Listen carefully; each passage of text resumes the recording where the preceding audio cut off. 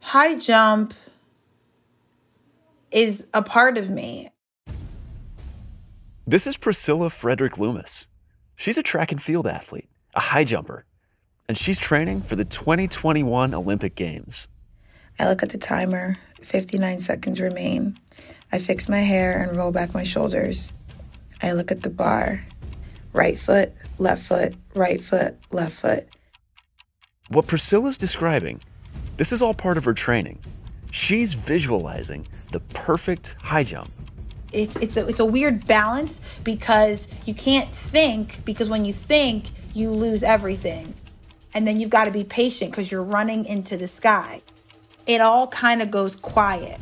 And it's just you and your brain talking, saying, execute, execute, execute. Get a little bit faster, get a little bit faster. Run into the sky. Does that kind of explain it? Does that help?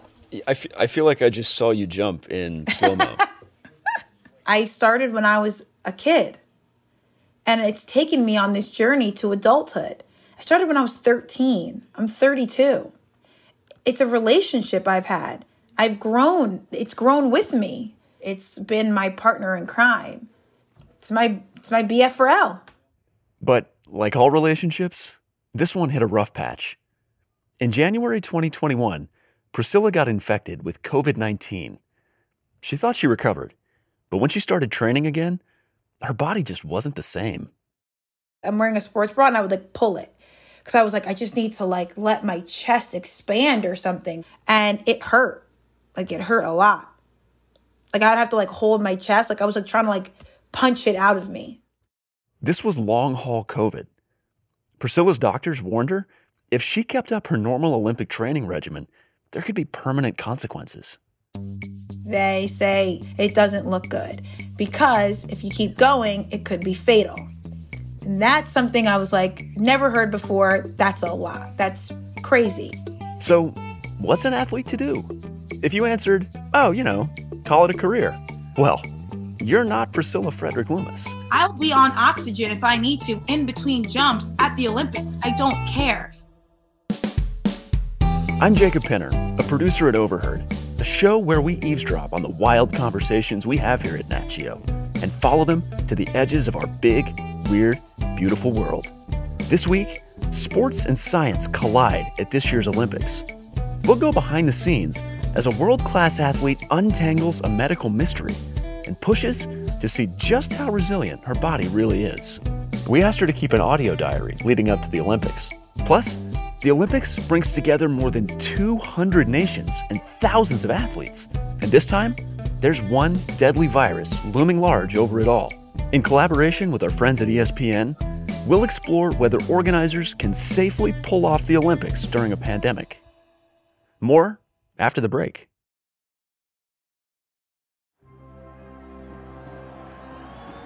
When I think of the Olympics, here's the image that pops in my head. It's that moment when 3 athletes are standing on a podium. They're all wearing big, shiny medals. Their country's flags are rising up behind them, and, the crowd is just going nuts. But for most of the athletes who don't get to take one of those medals home, just being at the Olympics is a huge feat all by itself. It's a feat so big that someone like Priscilla Frederick-Loomis is going to chase it, no matter the costs. I have put myself in debt. I worked so hard to get out of debt and now I'm in debt because of track. So I just can't do that to myself and to, my husband anymore. Priscilla plans to retire after the 2021 Olympics. So this is her last chance to compete on the world's biggest stage. You have to overcome these obstacles because greatness is on the other side. Greatness is what's at stake. In 2016, Priscilla had her first shot at greatness. She made it to the Olympics in Rio de Janeiro. Priscilla grew up in the U.S., and today she lives in New Jersey. But she has dual citizenship to Antigua and Barbuda, so that's who she competes for. I watched a couple videos of you in Rio in 2016. Mm-hmm. And when you're about to jump... Did you like my hair? Did you like it? That's what I'm saying. You've got okay. You've got long purple hair. I had my purple hair. My wig was looking right. Makeup was on point. My body was looking right. So I watched Priscilla's most important jump in Rio. It's the end of a qualifying round. She has to jump over the bar without knocking it over. The TV camera zooms in on her face. She stares down the track and takes a couple of deep breaths. And being an unsigned athlete from a small Caribbean country, less than 100,000 people on this island, you're representing it all. Then, Priscilla takes off down the track. She runs, leaps, twists over the bar. But as she falls to the mat, so does the bar. She didn't jump high enough, and she was knocked out of the competition. This is the exact moment when her dreams of a gold medal disappear. But you wouldn't know it from what happens next. Priscilla stands up, strikes a diva pose, blows a kiss to the camera, and gets a huge cheer from the crowd. These days, people still ask her if she won a medal. Do you think that you wouldn't be able to see it on me if I'm going grocery shopping with that thing? I am taking a shower. I am going swimming. It's never coming off. Obviously, I didn't win one, but thank you for your concern. Overall, Priscilla finished 28th at the Rio high jump event. That means she's one of the best high jumpers in the world. But it's a long way away from the medal stand. I know it sounds crazy. I visualize myself being the first Antiguan ever to medal at the Olympics. Still, Priscilla chalked up the 2016 Olympics as a win. I mean, just getting there. It was huge for Priscilla. And I fell to my knees and I was like shaking. That was the first moment that I was like, it worked. All of my hard work, all of my efforts, every down period, everything that I went through, being poor, having to sacrifice my life, my relationships, missing funerals, missing weddings, all of it. It all came together. Almost as soon as she returned home from Rio, Priscilla started game planning for 2020. She lined up a coach and a training regimen, and things were going pretty well. Until last year, when COVID shut everything down. What does training during all this look like for you? Hell. It's absolute, utter ridiculousness of hell. So, say you're a really famous athlete, someone with big sponsors who's been on a cereal box once or twice. When everything shut down at the beginning of the pandemic, you might have arranged special, socially distanced access to a gym. You might have even had professional equipment delivered to your house, all at no cost to you. Yeah, not Priscilla. She says even in the world of elite athletes, there are the haves and the have-nots. Less than 1% of the world makes the Olympics, right? 1% of that make a lot of money. So here's what that looks like for Priscilla. She takes home about $12,000 a year from high jumping. That's not really even enough to pay the bills, let alone invest in a brand new home gym. But also, she couldn't just stop training when everything closed last spring. So she improvised. Priscilla went to a gas station, she bought a few big jugs of water, and voila, DIY free weights. I lived down the beach and I went and I filled up my gallons of water with sand and I was lifting in my driveway. Priscilla says the sandy weights weren't great, but hey, they kept her busy until she could get back into a real gym. It's not as glamorous as it seems, but I think my hair and makeup bring all the glamour that is necessary, so. Also not very glamorous, that $12,000 a year income. A few years ago, Priscilla decided she needed a new day job. She's always been a neat freak, so. I am the CEO of a cleaning business, and I am the sole employee. So my mom helps me sometimes, but I clean homes. I am cleaning. Yes, I am cleaning bathrooms, showers, toilets, making the beds. Hey, whatever it takes to keep the dream going, right? I very much associate with being a superhero because by day, I'm your cleaning lady. And, by night, I'm this badass, Olympian that's jumping over bars, Priscilla has other side hustles, too. She scored a job hosting a morning show on local radio in New Jersey. All right, more to come on 98.7 The Coast, WCZT with Priscilla and Leon. So at the beginning of 2021, everything seemed to be lining up. She was making it through the pandemic. And after 4.5 years of nonstop training, the Olympics were finally in sight. I was like in the best shape. I was kicking butt. I was looking cute. I was ready to go.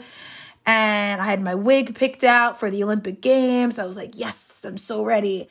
Then, in January, everything changed. Priscilla got COVID. I was legit just stuck on the couch. I couldn't move for about 10 to 12 days. I was done. Priscilla says she felt like she was dying. She had horrible headaches, and there was congestion and chills. Her energy evaporated, and her sense of taste and smell, they disappeared. I tried to take a shower after 10 days, almost passed out in the shower. My husband had to come get me. Like, it was bad because everyone said, you're an athlete, you'll bounce back, you'll be fine. And from the first day, I was like, this can't be. Like, I can't bounce back from this as much as people think. In February, Priscilla's symptoms cleared up. It seemed like she was on the mend, so she tried to jump back into her training routine. Just finished, spent just about 30 minutes warming up, doing some drills. But from the very beginning, she could tell something was wrong. Priscilla felt discomfort in her chest all the time, even from just waking up in the morning. Just felt like a lot of pressure. Felt like a really big bubble or balloon in my chest. And then sometimes it would feel like a little needle pointing and jabbing in my chest at different places. Many people who get COVID feel healthy again within a month or two, but others just can't shake this mysterious array of symptoms. They can have what's called long hauler syndrome, where they're experiencing chronic fatigue, shortness of breath, headaches, dizziness, and confusion. This is Leroy Sims. He's the NBA's head of medical affairs. He was also a team physician for Team USA track and field at the 2016 Olympics. Doctors and scientists still don't really understand long-haul COVID yet. When it comes to what causes it or how to treat it, they have more questions than answers. You're not immune, even if you're a young, healthy athlete, from the detrimental impacts of the coronavirus. So here's what Priscilla knew. Long COVID was giving her chest pain. But beyond that, the outlook was really murky. She had basic questions like, was it dangerous? How long was it going to last? If she kept training, would her heart be okay? And her doctors didn't know. So they told Priscilla to cut back on her training while they figured it out. But, good luck telling that to an Olympic athlete. I took it upon myself to train lightly, and I jumped. My heart rate got to 192. I'm like, what is happening? This kicked off a whirlwind tour of doctor's visits. Priscilla went through test after test. Every step of the way, I thought, this is it. This is what's going to tell me what's happening. This is going to give me the answers. But her doctors couldn't find the answers.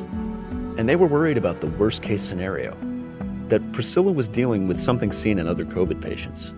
The virus can initiate an inflammatory condition. This is Barry Lowell. He's a cardiologist in New Jersey, and he treated Priscilla as all this was happening. This condition called myocarditis can just inflame the heart tissue to the extent that it doesn't function properly. Lowell says myocarditis basically short-circuits the heart's electrical functions. It throws the heart's rhythm out of whack. And in some cases, it's fatal. There's really no definitive treatment for it. The best treatment is the avoidance of COVID. On top of that, Lowell thought that if Priscilla did have myocarditis, it could be even more dangerous for her than it would be for you or me. She's an elite athlete, and when she does exercise, she pushes the limit, much more so than most common people. And if it were this myocarditis condition and pushed to such high levels of physical activity, it could initiate potentially even lethal arrhythmias. You can imagine why he'd want to play it safe. I didn't want to be the cardiologist who granted her, the permission to go ahead and have her have a lethal heart rhythm disturbance on the world stage. I didn't want to be that guy. And during all this uncertainty, Priscilla felt lost. I don't know what I'm going to do. I feel like I have no control over what's going on or what's happening in my life. I am just sad, I guess. I guess sad is the word. I just feel like a failure in so many areas. I just feel like I'm not good enough. Nothing that I'm doing is working, and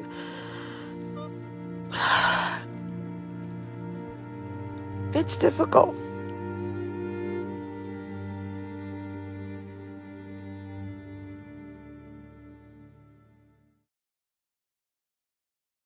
Priscilla needed answers, and we're going to get back to that in a little bit. In the meantime, the Tokyo Olympics are still ramping up during the biggest health crisis of our time. Here's Dr. Leroy Sims again. Last year, he helped design the NBA playoff bubble, which set the gold standard of safe sporting events during COVID. Look at what's happening in India. We can't forget about that this pandemic goes on. Look at what's happening in Latin America and on the African continent. Overall, Sims is convinced that we can have large sporting events safely. He points to the fact that the NBA let spectators back into its arenas this spring. But look, we have fans in our buildings, and at the beginning of the season, we did not. So that's progress, and I'm all about the progress. Here in the U.S., vaccinations are up, COVID cases are down, and life seems to be returning to normal. Or normal-er, at least. And now each of us is facing this decision. How much can we just charge right back into normal life? For this story, we teamed up with ESPN. I mean, they're the worldwide leader in sports. Like, what more could we ask for? Pablo Torre hosts their podcast, ESPN Daily. So I asked him how it feels to see sports look like sports again. Yes, we should feel good and proud because, man, it took so much to get here and it was so weird and so strange. But I also don't want it to feel kind of like that last scene in Jurassic Park, you know, where it's sort of like the banner is sort of waving in the air, but there's still like a T-Rex right there. What's your read on the Tokyo Games? Do you think they can pull it off safely? I think they can pull it off, and the word safely there that's the thing we gotta parse. In the months leading up to the Olympics, a COVID wave slammed Japan. The government declared a state of emergency in Tokyo, and vaccinations lagged far behind the US and Europe and other countries. A month out from the Games, only about 6.5% of the Japanese population had been fully vaccinated. So it's no wonder that in Japan, people are anxious about bringing in thousands of people from around the world. Opinion polls have found that as many as 80% of Japanese people don't want the Games to continue as planned. The National Union of Doctors in Japan called for the Games to be canceled, and protesters and online petitions are demanding that the government cancel or postpone the Games. The idea that the world is descending from all of these different places around the globe, and they're meeting in this one city, it does feel like exactly the opposite of what any sort of sports scientist central planner would want. But the International Olympic Committee says the Games will go on as scheduled starting July 23rd.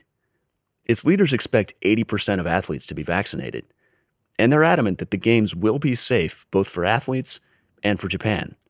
For one, no foreign spectators will be allowed into the Olympics at all.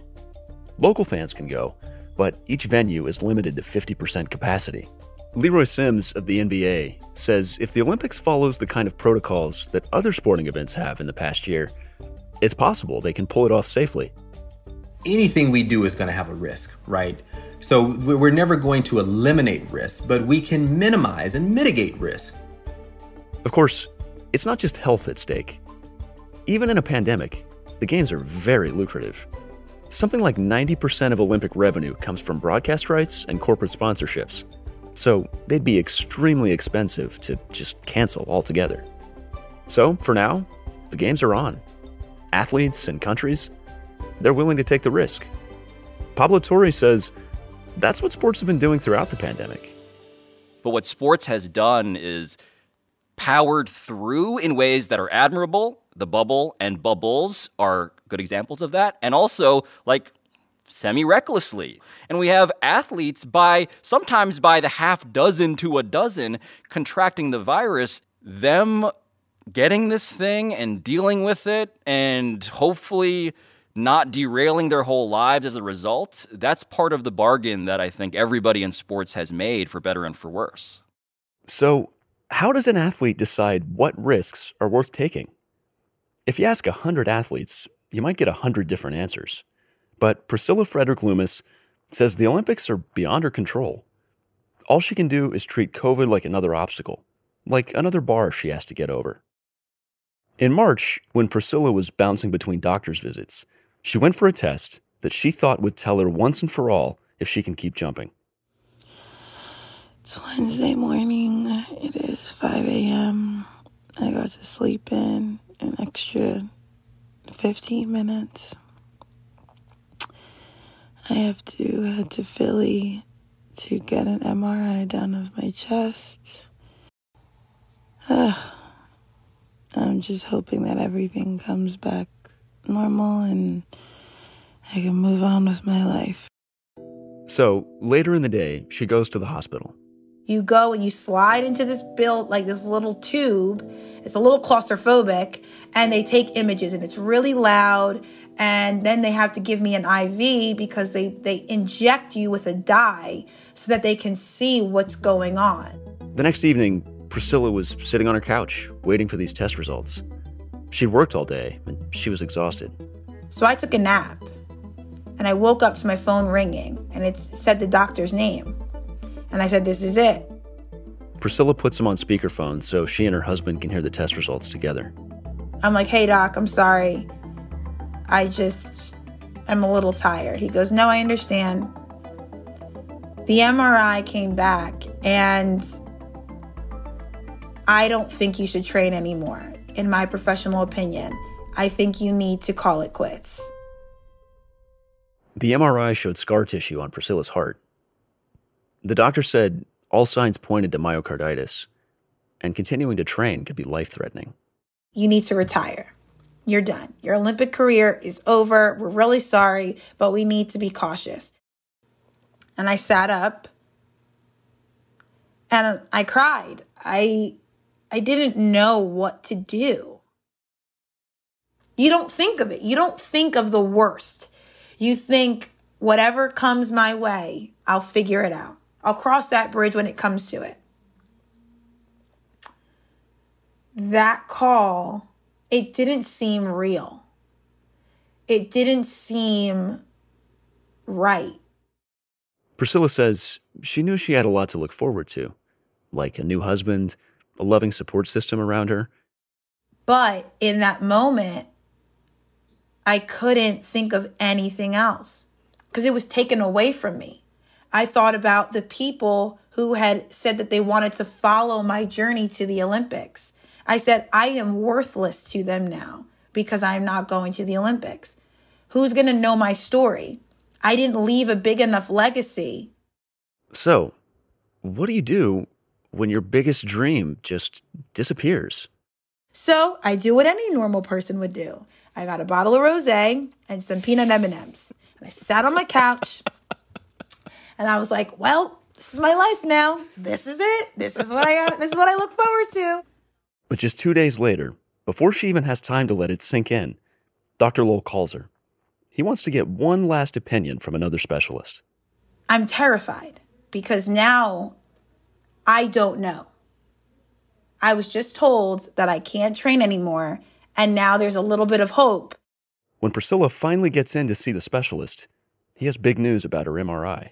He says, okay, I looked at the disc. I don't know what they see. I have no idea. I don't see anything. I don't see anything. Huh. And my mom and I both look at each other like no lie, like, what the hell? What? How are you not reading it right, bruh? According to Priscilla's doctor, Barry Lowell, it was an honest mistake. He says a radiologist misread her MRI results. This is relatively new technology, and certainly the study of the heart in the COVID condition is even newer to the field of medicine. Priscilla's heart did have some scar tissue, but it wasn't because she had myocarditis. it was just because she's an athlete. It turns out that elite athletes like Priscilla actually have some scar tissue that sort of buttresses the heart muscle, probably as an adaptive response to the high degrees of exercise that they're commonly accustomed to. That means that even for doctors, it's possible to mix up the benign scar tissue with the kind that signals myocarditis, even though they look slightly different. The doctors didn't solve her chest pain, but they did rule out a dangerous underlying condition. So it's safe for Priscilla to get back to training and to try to make up the ground she lost. That all happened in March. Since then, Priscilla is back to training with one goal in mind. And I usually am so good at the gym, like the weight room, and I am dying. Do you feel like your jumping is on track right now to where you think it should be? No. You can't just take 2 months off, 3 months off, and then be like, I'm back. So Priscilla has to fight just to get to Tokyo. She'll qualify if she can earn a spot as one of the top 32 high jumpers in the world. How doable is it for you to get to the top 32 right now? It's going to require me to jump the best jump I've ever in my life. Which is, to most people, impossible. Yeah. Is it doable? Absolutely. Miracles happen every day. I'm a badass. I'll definitely try it. Yeah, swearing that the impossible is doable. I think that's the mindset that makes an Olympian tick. But through all this training, Priscilla's still dealing with that same unexplained chest pain. I've probably felt it twice during this interview. It's like a nagging ex-boyfriend. I ain't got the time for you, boo-boo. I ain't got the time. It sounds like there's been so much back and forth. Like, yes. You're fine, you're not fine. Take this test, take that test. Retire, yes. Go 100%. Like, that sounds really tough to navigate. You are 2,000,000% correct. You are absolutely right. That's exactly how it happened. But I'm also wondering, given all of that, even though the latest that you've heard is that it's okay to go 100%, do you think there's any chance that that could turn out to be wrong and that you have to dial it down some of the way that even, you know, some doctor tells you again, actually, you might need to get the rosé and M&Ms out again? No, not even a little bit. I've worked so hard, and you have to be a little crazy to be an Olympian. Whatever doctor comes and whatever they say, I have to at least try. Until that word fatal comes back, I'm going 100%. Is it the smartest thing to do? Maybe not, but I've been brought this far. I'm not giving up right now. There's no way. You know, maybe it's not surprising that Priscilla thinks of life as one big high jump competition. She can choose to keep the bar at a low, comfortable level. Or she can aim high, knowing she might not make it over. And in her mind, if you're not setting the bar high, then what's the point? No matter what, at the end of high jump, the bar ends on the ground. Doesn't matter, because you're always attempting something greater. The bar will always fall. How are you reacting to it? If you want to hear more from Priscilla, check her out on Instagram. She's Priscilla_Frederick. Also, be sure to listen to more great insights from Pablo Torre at ESPN Daily. It's available wherever you get your podcasts. If you're curious how other athletes are dealing with the pandemic, check out ESPN's coverage. They've got stories about Japanese athletes getting the vaccine, and also the challenges a USA rugby player who works as a pediatric nurse faced during the pandemic. If you want to know more about the Olympics, we also have an article for you on a 40-year curse that supposedly explains the Olympics' history of delays, boycotts, and turmoil. That's all in the show notes, right there in your podcast app. And while you're there, be sure to rate us and review us, because that really helps other listeners find us. Overheard at National Geographic is produced by Alana Strauss, Brian Gutierrez, Laura Sim, and me. Special thanks to our partners at ESPN, Pablo Torre, Eve Tro, and Ryan Nantel. A version of this story also airs on their podcast, which you should definitely check out, ESPN Daily. Our senior producer is Carla Wills. Our senior editor is Eli Chen. Our executive producer of audio is Devar Ardalan. Our fact-checkers are Robin Palmer and Julie Beer. Our copy editor is Amy Kolzak. And this episode was sound designed and engineered by Hansdale Hsu. This podcast is a production of National Geographic Partners. Whitney Johnson is the director of visuals and immersive experiences. Susan Goldberg is National Geographic's editorial director. And I'm your host, Jacob Pinter. Thanks for listening.